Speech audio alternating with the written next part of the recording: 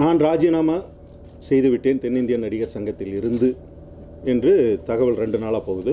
2 நாளாகவும் பத்திரிகை நண்பர்கள் அனைவரும் ஃபோன் செய்து நேரில் பேசணும் அப்படின்னு அவங்கெல்லாம் சொல்லும்போதெல்லாம் நான் அதை தவிர்த்துட்டேன். 2 நாளாக யாரையுமே நான் சந்திக்கலை, நேரில் பேட்டிகளோ எதுவுமே கொடுக்கல. காரணம் என்னென்னா, நான் இது சம்பந்தப்பட்டு எடுத்த முடிவோ அல்லது கடிதமோ அது எங்களுடைய நிர்வாகத்திடம் கொடுக்கப்பட்டது. நான் ஒரு கடிதம் கொடுத்திருந்தேன் எங்கள் தலைவர் நாசர் சார் அவர்களிடம். அது கடந்த 4ஆம் தேதி அன்று அந்த கடிதம் கொடுக்கப்பட்டது. அது நிர்வாகத்துக்கிட்ட கொடுத்து இதை ஒரு விவாதத்துக்குள்ளே உள்ளாக்கி இதுக்கான ஒரு தெளிவான பதிலை எனக்கு தரணும் அப்படின்னு நான் சொல்லியிருந்தேன். ஒரு சூழ்நிலையில் அது பத்திரிகைகளுக்கு உங்களுக்கு கிடைச்சி அதை நீங்கள் கொண்டு வரும்போது நான் அதுக்கு பதில் சொல்ல முடியாத நிலைமையில் இருந்தேன். காரணம் என்னென்னா, அது ஒரு விவாதத்துக்கு பிறகு தான் நான் அது பதில் சொல்ல முடியும். என்ன நிலைமையில் இருக்குன்னு நான் பதில் சொல்ல முடியும். இப்போ அந்த நிலைமையில் இருக்கிறதுனால நான் உங்களை சந்தித்து அதை விரிவாக நான் பேசிடுறேன். 2014 நாங்கள் தென்னிந்திய நடிகர் சங்க ஒரு தேர்தலுக்காக நாங்கள் மூவ் பண்ணுறோம். அந்த காலகட்டத்தில் இருந்து 2015 தேர்தல் காலகட்டத்தில் வரையிலும் தொடக்கத்தில் வரையிலும் எங்களுடைய மிக முக்கியமான பேச்சாக என்ன இருந்ததுன்னா, நடிகர் சங்கம் என்பது ஒரு பொது அமைப்பு.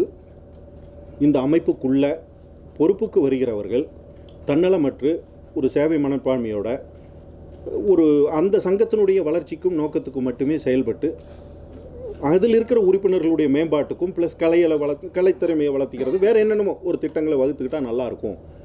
அது தனி மனிதர்களுக்காக பயன்படுத்தப்படுறது தொடர்ச்சியாக நடந்துக்கிட்டு இருக்கு. ஒரு அதில் வேறு சில பங்கீடுகள் இருந்துக்கிட்டே இருக்கிறதுனால இது அடிபட்டு போகுதுன்னு தேர்தல் காலத்தில் நாங்கள் முன் வச்ச மிக முக்கியமான அது ஒரு கோரிக்கையாக இருந்துக்கிட்டே இருந்தது. அதுக்கு பிறகு நாங்கள் எல்லா உறுப்பினர்களை சந்திக்கும் போதும் இதை ஒரு மிக முக்கியமான ஒரு அஜெண்டாவாகவே நாங்கள் பேசணும். நாங்கள் ஒரு பொது மனிதர்களாக இருப்போம், அரசியலற்ற முறையில் நாங்கள் செயல்படுவோம், எங்களுக்கு தனி அஜெண்டா எதுவும் இல்லாமல் நாங்கள் பொதுவாக இருப்போம். இதை நீங்கள் ஊடக நண்பர்கள் எல்லாம் தெரியும். டே 1லிருந்து நீங்கள் எங்களோட தொடர்ந்தே வந்துக்கிட்டு இருக்கீங்க. எல்லா இடங்களையும் நீங்கள் கேள்வி கேட்கும் போதும் நாங்கள் பதில் சொல்லும் போதும் இது பதிவு ஆகிக்கிட்டே இருந்தது. அப்புறம் தேர்தல் காலகட்டத்தில் நாங்கள் அது தேர்தல் நிற்கலாம்னு ஒரு அமைப்பை உருவாக்கும் போது யாரெல்லாம் பொறுப்புக்கு நிற்கிறான்னு வரும்போது தலைவருக்கு நாசர் சாரும், செயலாளருக்கு விஷாலும், பொருளாளருக்கு கார்த்தியும், துணைத் தலைவருக்கு நானும் கருணாசும் நிற்கிறதுன்னு. அப்போ கருணாசுக்கிட்ட ஏப்பா இது மாதிரி நம்ம ஒரு அரசியல் இல்லாமல் நம்ம செயல்படணும் அப்படின்னு சொல்லும்போது அவள் சொல்கிறா, கருணாஸ் பேசும்போது சொன்னார், அப்பா நான் ஆல்ரெடி புலிப்படைன்னு ஒரு அமைப்பை நடத்திக்கிட்டு இருக்கேன்ப்பா, அதெல்லாம் மேடைகள் பேச்சு நான் போய்கிட்டு இருக்கேன்.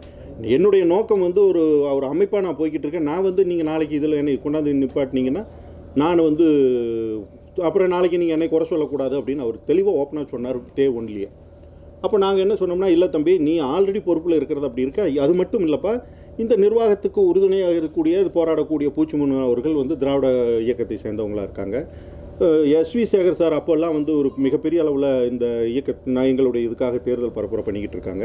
ரித்திஷ் சார் அதிமுகவில் இருக்காங்க.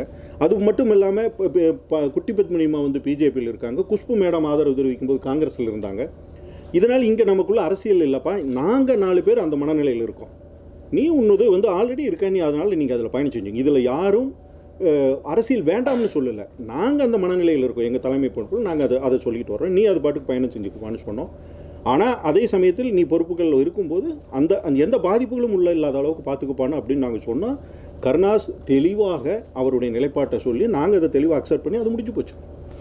அதுக்கு பிறகு நாங்கள் தேர்தல் நிற்கிற காலகட்டத்தில் மிகப்பெரிய விமர்சனங்கள் வந்தது. அப்போ இந்த கட்சியா அந்த கட்சியா அப்படி இப்படி எல்லாம் வந்தது.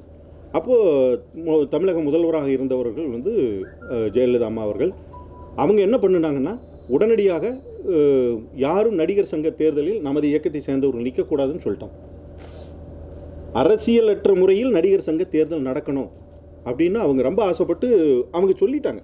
அப்போ அந்த கடைசி நிமிஷத்தில் எங்களுடைய உறுப்பினர்களாக நாங்கள் பல பேர் எங்கள் குருவில் சேர்த்துருந்தவங்க கூட நிற்கல.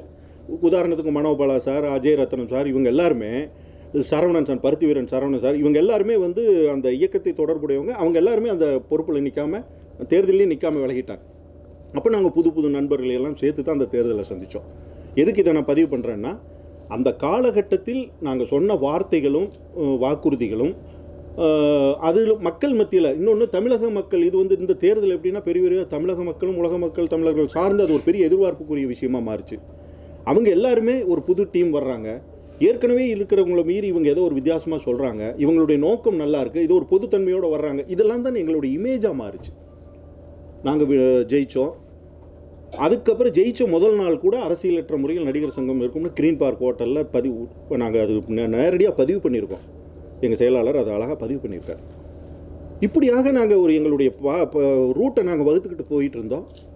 தமிழக முதல்வரை நாங்கள் முதல் முறையில் சந்தித்தோம். அப்போ அந்த அம்மா எனக்கு இன்னும் நல்லா ஞாபகம் இருக்குது. நான் ஃபஸ்ட் முதல் முறையாக அவங்கள அப்போ தான் சந்திக்கிறேன். அதுக்கு முன்னாடி எந்த ஒரு தொடர்போ மீட்டிங்கோ அது மாதிரிலாம் எனக்கு எப்பவுமே. அதனால் அந்த அலுவலகத்தில் அவங்க எங்களை ரிசீவ் பண்ணது, உட்கார வச்சு பேசும்போது ரொம்ப மனசிறந்து அவங்களுடைய பழைய ஞாபகங்கள், நடிகர் சங்கத்தில் அவங்க இருந்தது, சிவாஜி சார் காலகட்டத்தில், கலைவாணர் சார் காலகட்டத்தில், எம்ஜிஆர் சார் காலகட்டத்தில் எல்லாம் இருந்த அந்த பழைய ஞாபகங்களெல்லாம் அவங்க ஒரு ஆர்டிஸ்ட்டாக அன்றைக்கி வந்து சிஎம்மாவே எங்ககிட்ட பேசல, ஒரு ஆர்டிஸ்ட்டாக அவங்க பேசி வந்து அவ்வளோ சுகமாக பேசிட்டு அரசியல் இல்லாமல் நீங்கள் அந்த சங்கத்தை நடத்துங்கன்னு அவங்க அந்த வார்த்தையை பதிவு பண்ணாங்க. ரொம்ப சந்தோஷமாக இருந்தது. நாங்களும் ரொம்ப மதித்து அவங்கள மரியாதை செஞ்சுட்டு வந்தோம். அதுக்கு பிறகு இமீடியட்டாக நாங்கள் வந்து எங்களுக்கு முதல் வாழ்த்து தெரிவித்தது யாருன்னா கலைஞர் அவர்கள். அவர் தான் வந்து இந்த டீம் ஜெயிச்சோன்னா முதல் வாழ்த்து அவங்க பதிவு பண்ணாங்க. நாங்கள் உடனே மறுநாள் போய் கலைஞர் அவர்களை சந்தித்தோம். உடனே விஜயகாந்த் சார் அவர்களை சந்தித்தோம். அன்றைக்கி இருக்கிற அரசியல் சூழ்நிலை யோசிச்சு பாருங்கள். கலைஞர் சிஎம்மாக இருக்கிறவங்களுக்கு கலைஞர் ஒரு பகுதி, விஜயகாந்த் சார் ஒரு பகுதி, அரசியல் ரீதியாக அவங்களுக்கு எவ்வளவோ போட்டிகள் இருக்கும். ஆனால் அது அப்போ கூட எங்களை பற்றி இல்லை இவங்க அரசியல் பண்ணுறாங்க அது பண்ணுறாங்கன்னு எல்லாம் பேசப்பட்டது. ஆனாலும் அப்போ நாங்கள் பதிவு பண்ணினது, நாங்கள் அரசியல் நோக்கத்தில் இல்லை, இதை பயன்படுத்தி அரசியலுக்கு வரமாட்டோம், எங்களுடைய நோக்கம் பொதுத்தன்மை, எங்களுடைய நோக்கம் இது, இப்படினால நாங்கள் அன்றைக்கும் பதிவு பண்ணோம். இந்த சம்பவங்கள் எல்லாம் முடிஞ்சிருச்சு. அதுக்கு பிறகு கடந்த 2 வருடங்களாக மிக சிறப்பாக எங்களுக்குள் ஆரோக்கியமான ஒருத்தர் வேலைக்கு ஒருத்தர். இப்போ ஒரு உண்மை சொல்லப்போனால் கார்த்தியும் விஷாலும் இந்த நாட்களில் பார்த்திங்கன்னா 4 படம் பண்ணியிருக்காங்க. 4 படமும் ஒரு ஹீரோக்கள் 4 படம் பண்ணும்போது ஒரு 120 நாட்கள் அதுக்கு ஒதுக்கணும். அப்போ எவ்வளவு நாள் அவங்க ஷூட்டிங்கில் இருக்கணும்? அந்த ஷூட்டிங்கில் இருக்கிற இடைப்பட்ட காலத்தில் இங்கே நிர்வாகத்தினுடைய வேலைகள் அத்தனையும் நாங்கள் பங்கிட்டுக்கிட்டு, அவர்கள் டெய்லி ஃபோனில் எங்களுடைய ஒரு குரூப் ஃபார்ம் பண்ணி ஃபோனில் நாங்கள் டிஸ்கஸ் பண்ணிக்கிட்டு, கட்டிடத்தை மீட்டு எடுப்பது, கட்டிடத்துக்கு முதல்ல பணத்தை அது கோர்ட்டிலேருந்து மீட்டு எடுக்கணும், அதுக்கப்புறம் அதுக்கு ஒரு பணம் செலவு பண்ணி, அதுக்கப்புறம் அதுக்கு ஒரு அஜெண்டா க்ரியேட் பண்ணி 3 பொதுக்குழு நடத்தியிருக்கோம். கட்டிடத்துக்கான ஒரு மிகப்பெரிய கிரிக்கெட் நடத்தியிருக்கோம். 2-3 விழாக்கள் நடத்தியிருக்கோம். இவ்வளவும் இந்த காலகட்டத்தில் மிக சிறப்பாக இந்த நிர்வாகம் நாங்கள் கூட்டாக செஞ்சுக்கிட்டே இருக்கோம். எங்கள் நிர்வாக திறமையில் நான் ஒரு பகுதி கூட குறை சொல்ல மாட்டேன், யாரையும் நான் விட்டு கொடுக்கவும் மாட்டேன். நாங்கள் அனைவரும் ஒருமித்த கருத்தோடு தான் இதில் பயணிச்சுக்கிட்டு இருக்கோம் இந்த 2 வருடங்களாக. அதில் நாங்கள்னு சொல்ல வர்றது நாங்கள் 4 பேரை மட்டும் சொல்லலை. எங்களுடைய அறக்கட்டளையை சார்ந்தவங்களாக இருக்கட்டும், செயற்குழுவை சார்ந்த உறுப்பினர்கள், நடிகர்கள் அத்தனை பேருமே கடுமையான உழைப்பாளிகளாகவும் இதில் உள்ள எங்களுக்குள்ள சின்ன சின்ன வேறுபாடுகள் இருந்திருக்கு. நான் அதை மறுக்க மாட்டேன். ஒரு கூட்டத்தில் பேசுவேன், நீங்கள் அது பண்ண சரியில்லை, இதை முன்னாடி எனக்கு சொல்லலை, ஏன் எனக்கு தகவல் தரல, இது மாதிரியான சின்ன சின்ன குழந்தைத்தனமான எங்களுக்குள்ள கேள்விகள் கோச்சுக்கோ அதெல்லாம் இருக்கும். ஆனால் அது அப்போவே மறந்து போயிடும். வெளியே வரும்போது நாங்கள் ஒன்றா தான் இருந்திருக்கோம். அவ்வளோ சுகமான ஒரு டீம், ஒரு அருமையான டீம், இது பாசிட்டிவான டீம். இதுக்கிடையில் திடீர்னு 4th அன்னைக்கு எனக்கு 3ஆம் தேதி மாலையில் ஒரு செய்தி, ஆனால் அது உண்மையாக பொய்யான்னு எனக்கு தெரியல. 4ஆம் தேதி காலையில் பார்க்கும்போது அது உண்மைதான் அப்படின்னு எனக்கு டிவி செய்திகள்லாம் சொல்லுது. என்னென்னா விஷால் வந்து இடைத்தேர்தலில் நிற்கிறார் அப்படின்னு. எனக்கு மிகப்பெரிய அதிர்ச்சியாக இருந்தது உண்மையை சொல்லப்போனால். ஏன்னா இது நான் எதிர்பாராத ஒரு விஷயம். உடனே நாசர் சாருக்கு ஃபோன் அடித்தேன். இல்லை பொன்ஸ் எனக்கும் தெரியல அப்படின்னார். கார்த்திக் ஃபோன் அடித்தேன், எனக்கும் தெரியல அப்படின்னார். அப்போ எங்களுக்குள்ளே என்னென்னா, அடடா இது எங்களுக்கு ஒரு விவாதத்துக்குள்ளே ஒரு விஷயமாக ஒரு டிஸ்கஸ் பண்ணக்கூடிய இல்லாமல் ஒரு விஷால் இப்படி ஒரு முடிவு எடுத்துட்டானே அப்படின்னு எங்களுக்கு தோணுச்சு. அப்போ எனக்கு ஃபோன் வெளியே இருந்து சில ஃபோன்கள் வந்தது. என்ன சார் தேர்தலெல்லாம் நிற்கிறீங்களா, உங்களால் நிற்கிறார் போல் இருக்குது அப்படின்னாரு. எனக்கு இல்லை சார் எனக்கு தெரியாதுன்னு சொன்னால் சிரிக்கிறாங்க. என்ன சார் உங்களுக்கு தெரியாமலாம் அப்படின்னு சொல்லிங்களா, ஒன்றுக்குள்ள ஒன்று இருப்பீங்க, உங்களுக்கு தெரியாதா அப்படின்னு கிண்டல்லாம் சிரிக்க ஆரம்பித்தாங்க. அப்புறம் இன்னும் சில இதுகளில் வந்து அவர் மாலை போடுறது போகிறது வரதுன்னு இப்படி லைவாக சில நண்பர்கள் வேறு நண்பர்கள் வேறு திரைத்தொடர்பாளர்கள் இன்னும் அதெல்லாம் அவ்வளோ வேறாக்கியமாக பேசுனீங்க, இப்போ எலெக்ஷன் நின்றுட்டீங்க, நீங்கள் அப்படி தானா அப்படின்னு கிண்டல். இது மாதிரியான அன்றைக்கி நாள் முழுக்க நான் அதை ஃபேஸ் பண்ணிக்கிட்டே இருந்தேன். அப்புறம் ஒரு அரசியல் என்பது தொடர் ஓட்டம். அந்த ஓட்டம் ஒரு இடத்துல நிற்காது. அதுக்கு வேறு களம், வேறு விதமான விமர்சனங்கள், வேறு விதமான கொள்கைகள், அது ஒரு மக்களுக்கு கூட போய் சேரும்போது அதனுடைய நேரம் எல்லாமே வேறு. நடிகர் சங்கங்கிறது வெறும் 3000 ஒரு சின்ன கிரவுண்ட். நடிகர் சங்கத்திலேயே வந்து நீங்கள் பார்த்தீங்கன்னா ப்ரொடியூசர் கவுன்சில் வேறு. ப்ரொடியூசர் கவுன்சில் இருக்கிற ப்ரெஷர் நடிகர் சங்கத்தில் கிடையாது. நடிகர் சங்கத்தினுடைய அஜெண்டா வந்து ரொம்ப ரொம்ப குறைவு. ஆனால் ப்ரொடியூசர் கவுன்சில் அதுலேயே ரொம்ப கூடுதலான பொறுப்பும் பழுவும் உள்ள ஒரு ஏரியா. அதை விட 100 மடங்கு உள்ளது மக்கள்கிட்ட இறங்கி வேலை செய்கிறது. சரி, அது வந்து அப்போ எனக்குள்ள ஒரு கேள்விகள் வந்துக்கிட்டே இருந்தது. விஷால் ஒரு தேர்தலில் நிற்பது என்பது ஒரு தனி மனிதனுடைய உரிமை. அது ஒரு விஷாலினுடைய தனிப்பட்ட கருத்து, தனிப்பட்ட உரிமை. அதனால் அதை மனசில் வச்சுக்கிட்டு தான் நம்மகிட்ட சொல்லலை போல இருக்குது. இது நான் என்னுடைய அஜெண்டான்னு நினச்சிக்கிட்டார் போல இருக்குது. ஓகே, அதில் நடிகர் சங்கம் நிற்கக்கூடாது அப்படிங்கிற சொல்கிறதுக்கு எனக்கு எந்த உரிமையும் கிடையாது. ஏன்னா ஒரு நடிகர் சங்க பொறுப்பில் இருப்பவர்கள் வேறு எதுலேயும் தலையிடக்கூடாதா, அல்லது வேறு எதுவும் செயல்படக்கூடாதா அப்படின்னு கேட்குறதுக்கு எனக்கு எந்த உரிமையும் கிடையாது. ஆனால் தார்மீக ரீதியாக ஒரு தேர்தலில் நிற்கிற அந்த காலகட்டவர்கள் நம்ம 2 வருட அஜெண்டாவில் இதுதான் எங்களுடைய அடையாளமாக மாறி நிற்குது. நியூட்ரலாக இருக்காங்க, இந்த பசங்க நல்லா இருக்காங்க, எல்லாரும் பொது மனிதர்களாக இருக்காங்க. வைகோ அவர்களுடன் நாங்கள் போய் ஒரு விழாவில் கலந்துக்கிறோம். ராம்தாஸ் அவர்கள் எங்களுக்கு வாழ்த்து தெரிவிக்கிறார், திருமாவளவன் எங்களுக்கு வாழ்த்து தெரிவிக்கிறார். அப்போது பொது மனிதர்களாக நாங்கள் இருக்கிறதான்னு நம்ம அடையாளம். அந்த அடையாளத்தை நாங்கள் இழந்துட்டோமோ அப்படின்னு நினைக்கும் போது எனக்கு ரொம்ப சங்கடமாக இருந்தது. இந்த அடையாளத்தை ஏற்றுக்கிறதுக்கு நம்ம 3 வருஷம் பயணிச்சிருக்கோம். 3 வருஷம் ஒரு சொசைட்டியில் அந்த அடையாளத்தை ஏற்படுத்துறது சாதாரண விஷயம் இல்லை. ஒரு நல்ல ஒரு பொதுத்தன்மையோட ஒரு அடையாளத்தை ஏற்படுத்திட்டு இந்த ஒரு இதனால் இது விடுபடுதே அப்படின்னு எனக்கு ரொம்ப சங்கடமாக இருந்தது. அப்புறம் இதனுடைய தொடர் ஓட்டம், இதனுடைய விமர்சனங்கள் அத்தனையும் நடிகர் சங்கத்தின் மேலும் அல்லது பர்சனலாக என் மேலே கூட என்னை பார்க்குறவங்க என் மேலே ஏறும்போது நான் என்ன தான் எடுத்துக்குவேன். இதெல்லாம் இந்த விமர்சனம் எல்லாம் எனக்கு வருது. நான் சம்மந்தப்படலை, நான் இது விவாதிக்கூட இல்லை. ஏற்கனவே சொன்ன என்னுடைய பேச்சுக்கள், நான் அப்படி பண்ண மாட்டேன் இப்படி பண்ண மாட்டேன்னு சொன்ன பேச்செல்லாம் எனக்கு பேரலாக ஓடுது. இப்போது விஷால தனி மனித உரிமை அவர் செய்கிறார் அப்படின்னு நான் சொன்னனாவே, அப்போ என்னடா அறிவு உனக்கு எங்கடா போச்சு, ஏன்டா இப்படி சொன்னீங்கன்னு இன்னொன்று கேட்கும் என்கிட்ட. அது எனக்குள்ளே 2 கேரக்டராக எனக்குள்ளே கேட்கும்போது இதுக்கு எங்கிட்ட பதில் இல்லை. தொடர்ச்சியாக ஓடும்போது என்ன பதில் நான் சொல்ல போகிறேன்? ஒன்றும் இல்லை. அப்போது சம்பந்தமே இல்லாமல் விமர்சனத்தை ஏற்றுக்குவதும், இந்த பொறுப்பில் இருப்பதனால் பதில் சொல்ல முடியாமல் தடுமாறுவதும், அந்த நிலை எனக்கு வேண்டாம். எனக்கு என் கேரக்டர் முக்கியம்.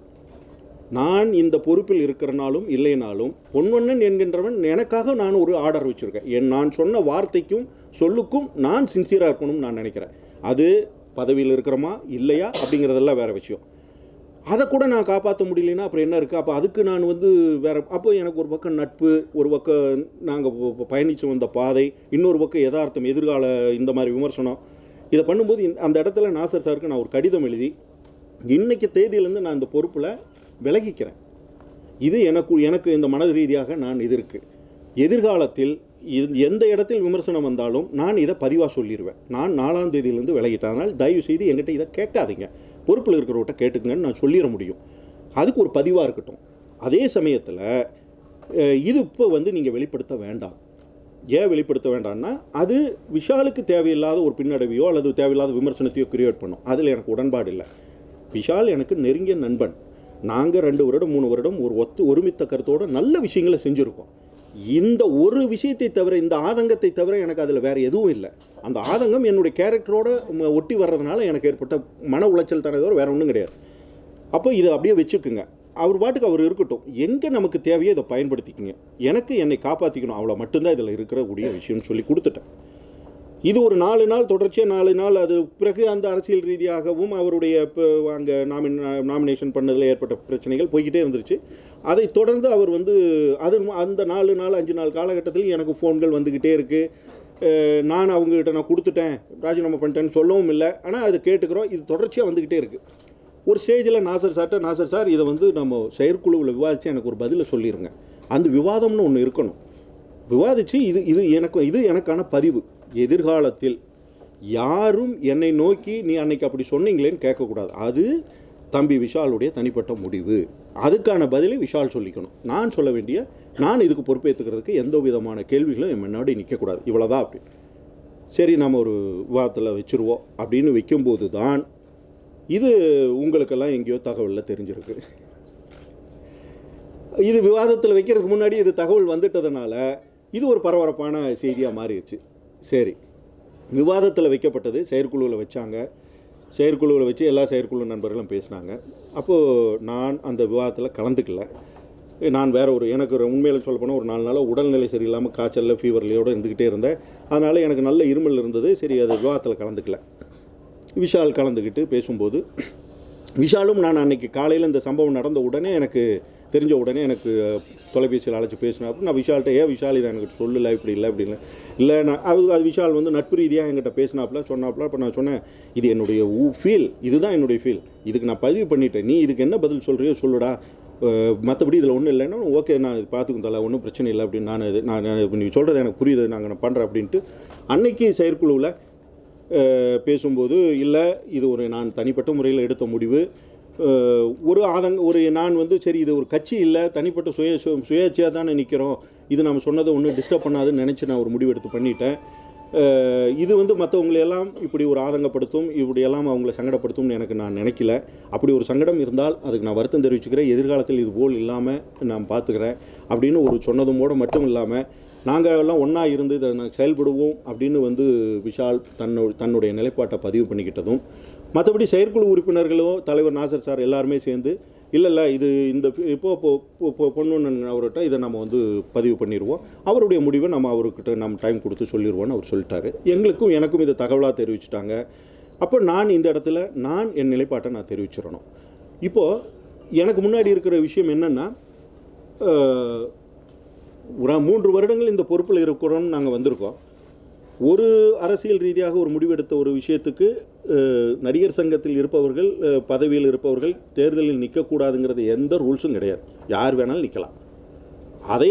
அதை தீர்மானிக்க வேண்டியது அந்த உறுப்பினர்கள். ஆனால் ஏற்கனவே ஒரு இமேஜில் இருந்துட்டால் அது ஒன்று எல்லாருக்கும் தெரிஞ்சு போயிடும், முடிஞ்சு போச்சு. இப்போ உதாரணத்துக்கு சொல்கிறேன், அடுத்த தேர்தல் அப்படின்னு வந்தால் விஷாலுடைய இமேஜ் தெரிஞ்சு போயிடும், அவர் அரசியல் நோக்கத்தில் இருக்கார் அப்படிங்கிறது எல்லாருக்கும் தெரிஞ்சு போயிடும். இதுக்கு முன்னாடி அது தெரியாததுனால நாங்கள் அதை நாங்கள் செய்ய மாட்டோம்னு சொல்லி வந்ததுனால தான் எனக்கு இந்த பிரச்சனைகளோ இந்த முரண்பாடுகளோ இப்போ அது கிளியர் ஆகி போச்சு. இப்போ விஷாலும் தன்னுடைய மன வருத்தத்தை தெரிவித்தாச்சு. இப்போ நான் இந்த இடத்தில் முடிவெடுக்க வேண்டியது என்னென்னா, மலேசியாவில் கிட்டத்தட்ட ஒரு 200 நடிகர்கள் போகிறாங்க. அரசாங்கத்தோடு சேர்ந்து தொடர்ச்சியாக 3 மாதம் நாங்கள் வேலை பார்த்துக்கிட்டு இருக்கோம். செயற்குழு உறுப்பினர்கள் பல பேர் இரவு பகலாக அதுக்காக, நந்தா, ரமணா, பசுபதி, சுகாசினி மேடம், ரோகிணி, மனோபாலா சார், இவங்க எல்லாரும் இரவு பகலாம், பல மேனேஜர்ஸ், பிஆர்ஓக்கள் எல்லாரும் உட்கார்ந்து அதுக்காக கடுமையாக வேலை பார்த்துக்கிட்டு இருக்காங்க. நான் அந்த கடிதத்தில் குறிப்பிடும்போது கூட இப்படி நாம் ஒரு மலேசியா ட்ரிப்பை வச்சுக்கிட்டு இப்படி பண்ணும்போது அதுக்கு கவனம் செலுத்தாமல் இந்த பக்கம் போயிட்டியாடாங்கிறது கூட நான் கடிதத்தில் குறிப்பிட்டிருக்கேன். அப்போது விஷால் அதை செய்யணும்னு நான் நினைக்கும் போது இப்போ நானும் அதுக்கு நானும் அதில் என்னை நோக்கி அந்த கேள்வி இருக்குது. ஒரு 200 பேரை கூட்டிகிட்டு போகிற ஒரு சூழ்நிலையில் நீ இப்படி ஒரு முடிவு எடுத்துட்டீங்கன்னா அது டிஸ்டர்ப் ஆகாதான்னு கேள்விகளை கேட்டால், என் முன்னாடியே நான் கேள்வியை கேட்டுக்கும்போது கண்டிப்பாக அது தவறாக இருக்கும். அதனால் இந்த இடத்திலிருந்து திரைத்துறையில் இந்த காலகட்டத்தில் 2 நாளில் திரைத்துறையில் இருக்கக்கூடிய பல பெரிய நடிகர்கள், வெளியூரில் இருக்கிற நாடக கலைஞர்கள், திரைத்துறையில் இருக்கக்கூடிய வேறு முன்ன தயாரிப்பாளர் சங்கம், மற்றவங்க எல்லாருமே கூட இல்லை நீ பண்ணுவேன்னு அது நீ சொன்ன கருத்து சரி, உணர்வு சரி, எல்லாமே நான் ஒத்துக்கிறோம், ஆனால் எல்லாம் இருந்து டீமாக இருங்கப்பா அப்படின்னு சொல்கிற ஆதங்கம் நிறையா இருந்தது.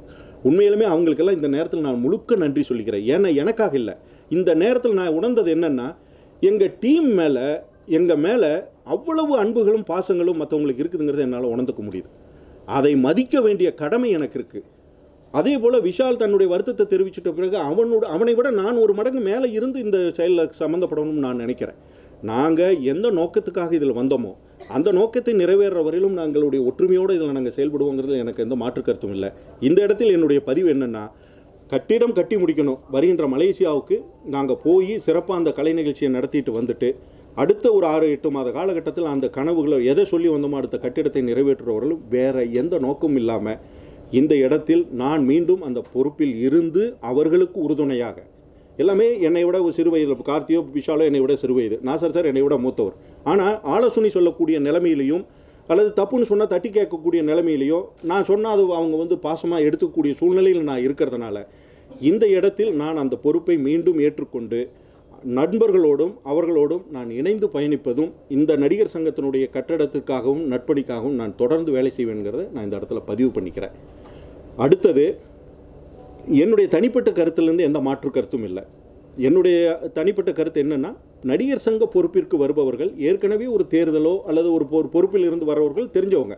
முடிந்த வரையிலும் ஒரு பொது நோக்கத்தோடு இருந்து அரசாங்கத்தோடவும் அல்லது மிகப்பெரிய நடிகர்கள்கிட்ட போய் நட்பாக பழகி அவர்களுடைய உதவியை பெற்று சங்க வளர்ச்சிக்கும் மற்றபடி நண்பர்கள் அதாவது கீழ்நிலையில் இருக்கக்கூடிய முதியவர்கள் இளைஞர்கள் இவர்களை மீட்டெடுக்கிறதுக்கான அத்தனை உதவிகளையும் செய்ய வேண்டியது இந்த இதில் இருக்கிற மிக முக்கியமான பொறுப்பாக நான் பார்க்குறேன். அந்த பொறுப்பில் நான் தொடர்ந்து இந்த நிலையில் தான் இருப்பேனே தவிர அந்த நிலையிலேருந்து எனக்கு எந்த மாற்று இல்லை. அதில் சட்டத்தில் இடம் இருக்கா இல்லையாங்கிறது என்ன இல்லை, மனசாட்சிப்படி நான் அப்படித்தான் செயல்படுவேன். என்னுடைய நோக்கமும் நிலையும் அதுதான். இங்கிருந்து நடிகர் சங்கத்துக்குள்ளேருந்து இது அரசியலுக்கு பயன்படுத்தியோ அல்லது இதிலிருந்து ஒரு பர்சனலான ஒரு விஷயத்தை பயன்படுத்துறதுலையும் எனக்கு எந்த உடன்பாடும் இல்லை. அதை நான் செய்ய மாட்டேன். அதை இந்த இடத்துல நான் உறுதிப்பட சொல்லிக்கிறேன். அதனால் எதிர்காலத்தில் இப்போது நாங்கள் மலேசியாவில் ஒரு நிகழ்ச்சி ஏற்பாடு பண்ணியிருக்கேன். அதை நோக்கிய பயணத்துக்கு என்னுடைய வேலைகளையும் தொடர்ந்து நான் இதுவரையில் செஞ்சுக்கிட்டு இருந்த வந்த வேலையை அவங்களோட சேர்ந்து செய்கிறதுக்கு நான் இந்த இடத்துல பதிவு பண்ணிக்கிறேன். நன்றி.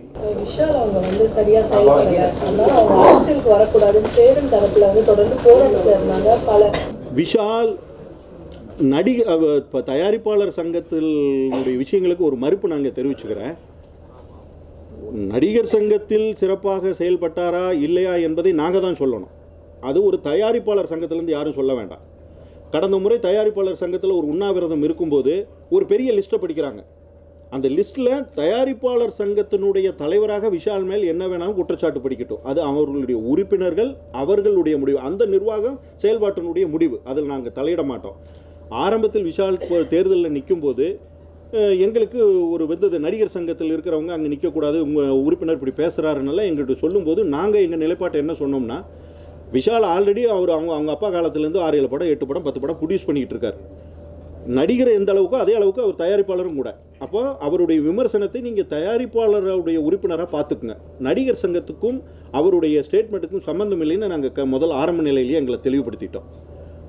ஆனால் தொடர்ந்து தயாரிப்பாளர் சங்கத்தினுடைய ஒவ்வொரு பிரச்சனையிலையும் நடிகர் சங்கத்தில் ஒழுங்காக செயல்படலை, நடிகர் சங்கமே ஒன்றுமே நடக்கலை அப்படின்னு பதிவு பண்ணுறது நான் வன்மையாக கண்டிக்கிறேன். ஏன்னா நடிகர் சங்கம் ஒன்றும் செய்யலைங்கிறது உங்களுக்கு யார் சொன்னா? விஷால் மட்டுமல்ல நடிகர் சங்கம். நாங்கள் கார்த்தியும் நானும் இரவு பகலாக அந்த நாசர் சார் இத்தனை உறுப்பினர்கள் இரவு பகலாக அங்கே வேலை பார்த்துக்கிட்டு இருக்கோம். எவ்வளவு வேலை பார்த்துருக்கேன்னு உங்களுக்கு தெரியுமா?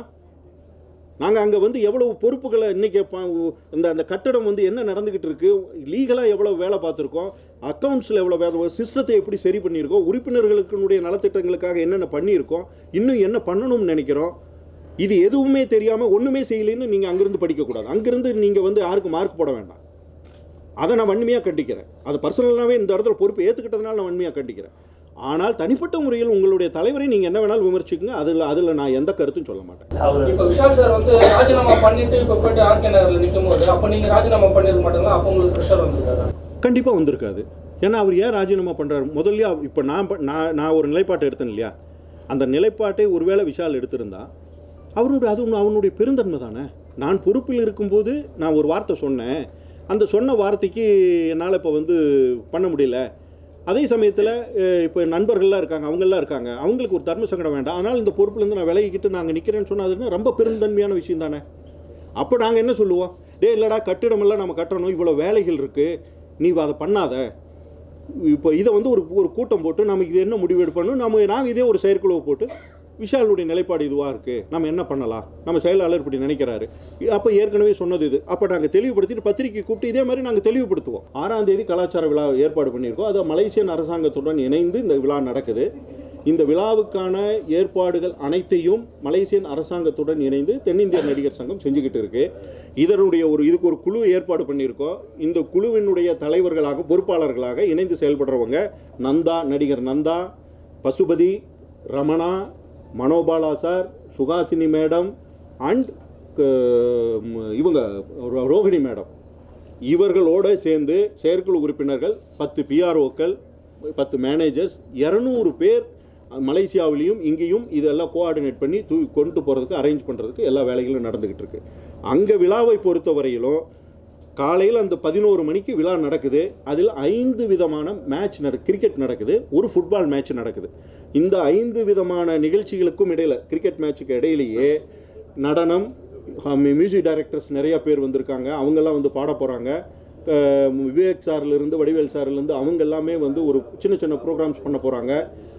இதுக்கு பிறகு ஃபைனலாக 9-10 மணிக்கு இந்த விழா நிறைவில் பிரைம் மினிஸ்டர், மலேசிய prime minister கலந்துக்கிறாங்க, Kamal sir, Rajini sir, Vijay sir கலந்துக்கிறாங்க, Ajith சார்கிட்ட டேட் கேட்டிருக்கோம், அவரை போய் சந்திச்சிட்டோம்னா அவரும் வந்து கலந்துக்குவார். மற்ற நடிகர்கள் அத்தனை பேரும் பெரும்பகுதியான நடிகர்கள் இந்த விழாவுக்கு வந்து கலந்துக்கிறாங்க.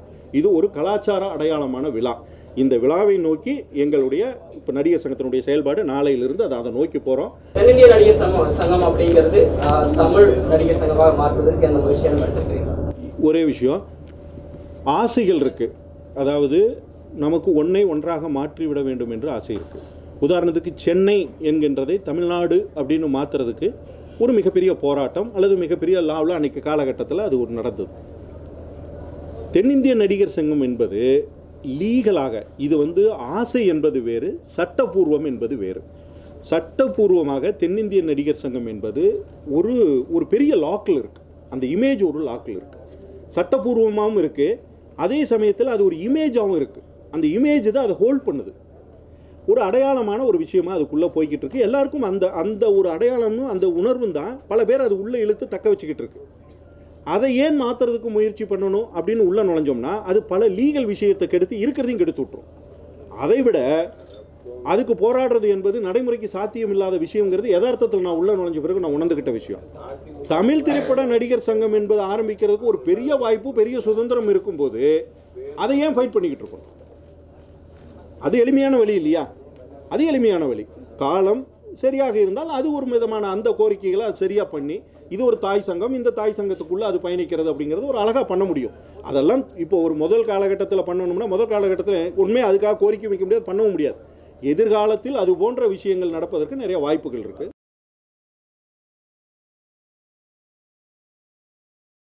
In and out cinema. In out cinema. In and out cinema. In and out cinema. Subscribe பண்ணுங்க. Subscribe to In and Out Cinema. And do support this channel In and Out on YouTube. Subscribe and on the bell icon, please press that. You will get latest news from this channel.